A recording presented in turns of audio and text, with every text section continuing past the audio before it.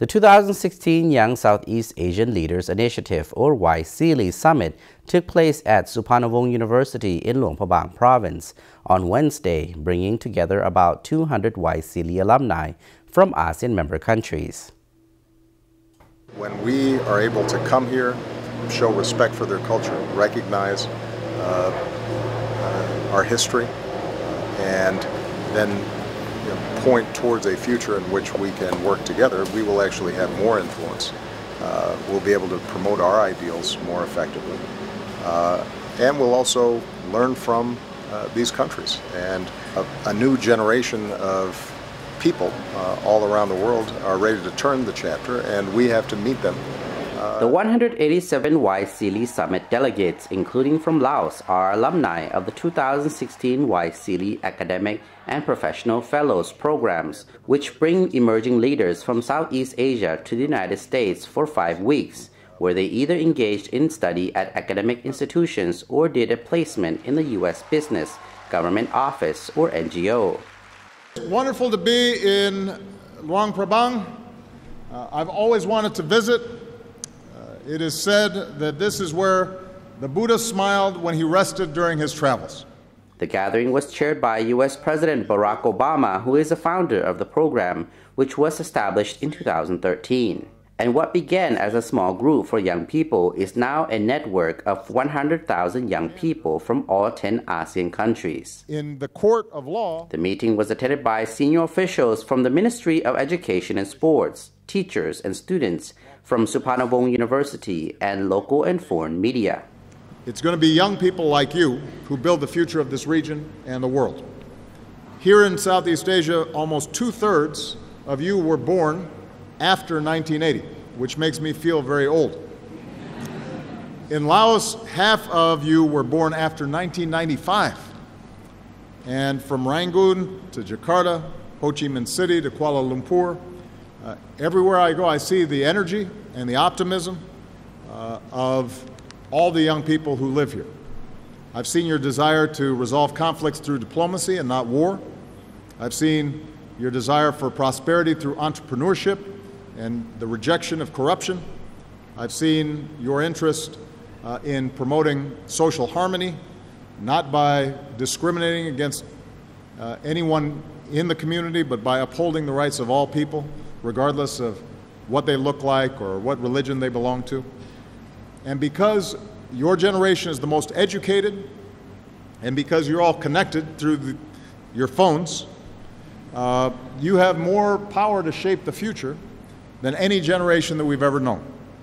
And that's why I've made connecting our young people a cornerstone of American foreign policy. The 2016 YSEALI alumni took opportunity to visit the treasured temples of Luang Prabang, volunteered with local schools and organizations, and better understood Laos before attending this summit. First, at a time when English is the language of business, science, and a networked world, it's very important that young people have English language training. And that's why today we're launching English for All. This is a program where we're going to bring more English teachers to your countries, including Laos, and bring more of your educators to America for training.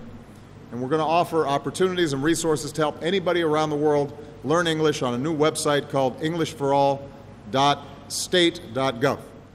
Mr. Obama informed the audience about programs such as English for All, Let Girls Learn, and a new U.S. ASEAN Women's Leadership Academy, which will help to sustain the YSEALI initiative. Developing countries' development. Regarding the English for All program, Mr. Obama said it will bring more English teachers to ASEAN countries and bring more of their educators to America for training.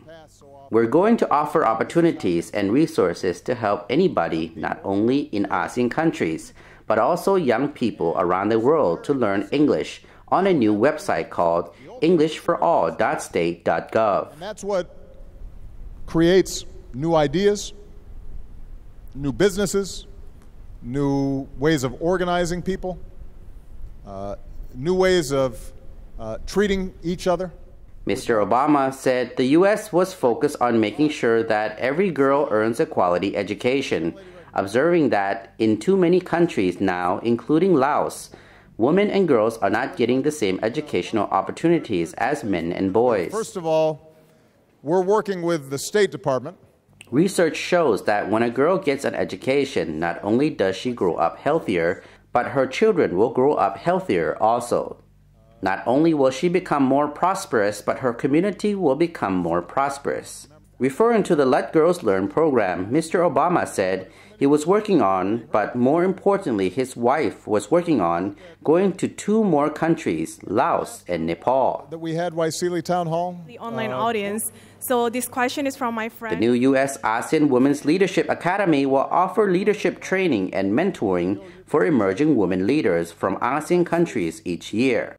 But ultimately, it's up to you as role models to inspire young people across this region, Mr. Obama added. Unless you're a Native American, like those who Mimi met in Montana. The 2016 YSEALI Summit aimed to deepen young leaders' knowledge of the challenges and opportunities facing ASEAN, particularly those related to sustainable rural development.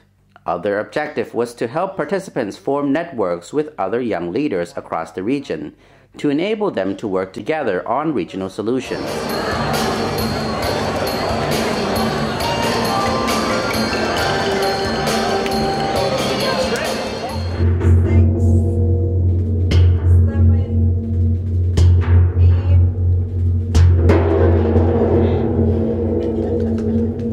On the same day, Mr. Obama visits Sing Tong Temple, one of the most noteworthy in the World Heritage City of Luang Prabang, greeted local people, and drank fresh coconut juice with his colleagues. American foreign policy has to engage people directly, and the 2016 YSEALI Summit program included discussions and interactive breakout sessions with local, regional, and international experts on topics including the global challenges of rural development, the power of education, engaging rural women in sustainable development, managing and energizing volunteers, sustainable agriculture and food security, and harnessing ecotourism for rural development. Myanmar and Laos and Vietnam, these are countries that